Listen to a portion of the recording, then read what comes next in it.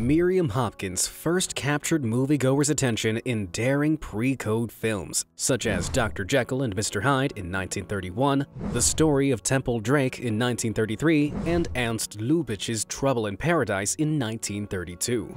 Though she enjoyed popular and critical acclaim in her long career, receiving an Academy Award nomination for Besku Sharr in 1935 and a Golden Globe nomination for Thè Heireț in 1949, she is most often remembered for being one of the most difficult actresses of Hollywood's golden age. Whether she was fighting with studio moguls over her roles or feuding with her avowed arch-rival Bette Davis, her reputation for temperamental behavior is legendary. And today, we'll be looking at the life and film of a Hollywood rebel, Miriam Hopkins. But before we get into it, don't forget to hit the like button, share with your friends, and subscribe for more interesting videos. In the first comprehensive biography of this colorful performer, Alan R. Ellenberger illuminates Hopkins's fascinating life and legacy. Her freewheeling film career was exceptional in studio-era Hollywood, and she managed to establish herself as a top star at Paramount, RKO, Goldwyn, and Warner Brothers. Over the course of 5 decades, Hopkins appeared in 36 films, 40 stage plays, and countless radio programs. Later, she emerged as a pioneer of TV drama. Ellenberger also explores Hopkins's private life, including her relationships with such intellectuals as Theodore Dreiser, Dorothy Parker, Gertrude Stein, and Tennessee Williams. Although she was never blacklisted for her suspected communist leanings, her association with these freethinkers and her involvement with certain political organizations led the FBI to keep a file on her for nearly 40 years. This skillful biography treats readers to the intriguing stories and controversies surrounding Hopkins and her career, but also looks beyond her Hollywood persona to explore the star as an uncompromising artist. The result is an entertaining portrait of a brilliant yet underappreciated performer. Early life. Miriam Hopkins was born on the 18th of October 1902 in Savannah, Georgia. Her parents were Ellen Cutter and Homer Hopkins. She also had a sister named Ruby. When Hopkins was 7, she lived briefly in Mexico. Her parents divorced while Hopkins was just a teenager, and she moved in with her mother and sister to New York. Hopkins was a student at Goddard College in Vermont before going to Syracuse University. She had little to no contact with her father, but left his name on official documents. After becoming estranged from her father when she applied for a passport in 1922 to undertake a theatrical tour of South America, she listed his address as unknown. Career. At 20, Hopkins became a chorus girl in New York City and acted regularly on the stage throughout the 1920s, including the 1926 stage adaptation of Theodore Dreiser's An American Tragedy. In 1930, she starred on Broadway in the play Ritzy by Sidney Toler. She starred on Broadway in the lead of Jezebel, a 1933 play by Owen Davis.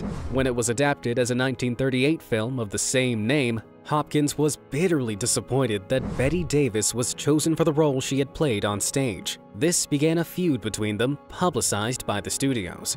Paramount Picture Contract. The same year, Hopkins signed with Paramount Pictures and made her official film debut in Fast and Loose. Her first great success was in the 1931 horror drama film Dr. Jekyll and Mr. Hyde, where she portrayed Ivy Pearson, a prostitute who becomes entangled with Jekyll and Hyde. She received rave reviews, including one from Mordaunt Hall of the New York Times, saying she portrayed Ivy splendidly. Rise to stardom.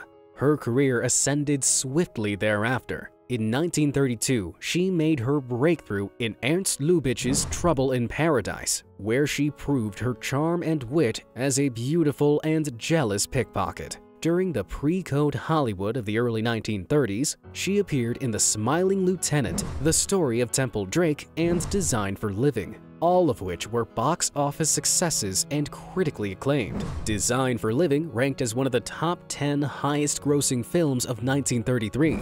She got the role of Ellie Andrews first. Hopkins was one of the first actresses approached to play the role of Ellie Andrews in the 1934 It Happened One Night. She rejected the part, and Claudette Colbert was cast instead.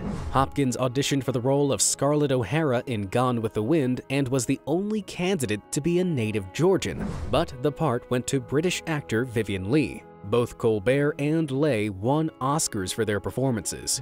Feud and controversies. Hopkins had well-publicized fights with her arch-enemy Bette Davis. Hopkins and Davis co-starred in 2 films, The Old Maid in 1939 and Old Acquaintance in 1943. In this period of time, she believed that Davis was having an affair with her husband, Anatoly Litvak. Davis resented her jealousy and said that she had enjoyed shaking Hopkins in a scene in Old Acquaintance after Hopkins's character makes unfounded allegations against Davis's. Press photos featured the 2 divas in a boxing ring, gloves up, with director Vincent Sherman between them like a referee. In later interviews, Bette described Hopkins as a terribly good actress, but also terribly jealous. After Old Acquaintance, Hopkins did not work in films again until The Heiress in 1949, where she played the lead character's aunt. She married 4 times. Miriam Hopkins married her first husband, fellow actor Brandon Peters, in 1926. The marriage ended in divorce the following year. A year later, she married screenwriter Austin Parker. The marriage lasted until 1931, when it ended in divorce. Hopkins married for the 3rd time in 1937. Her 3rd marriage was to director Anatoly Litvak, and the marriage ended in divorce in 1939. Hopkins's final marriage was to war correspondent Raymond Brock. The marriage also ended in divorce and lasted from 1945 to 1951. In her later life, Hopkins adopted a son, Michael, in 1932. Final days. Hopkins died in New York City from a heart attack 9 days before her 70th birthday. She is buried in Oak City Cemetery in Bainbridge, Georgia. Legacy. Despite her feuds, Hopkins got 2 stars on the Hollywood Walk of Fame, one for film at 1709 Vine Street and one for television at 1716 Vine Street.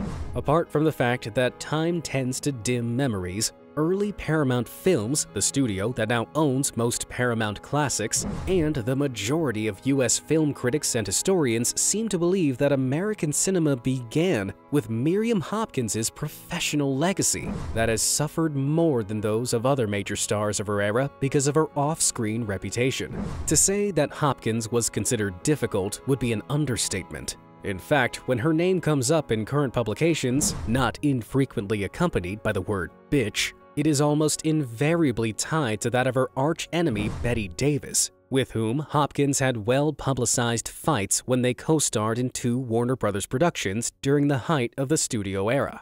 And that is it on the empathetic biography that captures the passionate, full-blooded life of celebrated actress Miriam Hopkins, her idiosyncratic and complex life. If you find this video interesting, don't forget to hit the like button, share with your friends, and smash the subscribe button for more interesting videos.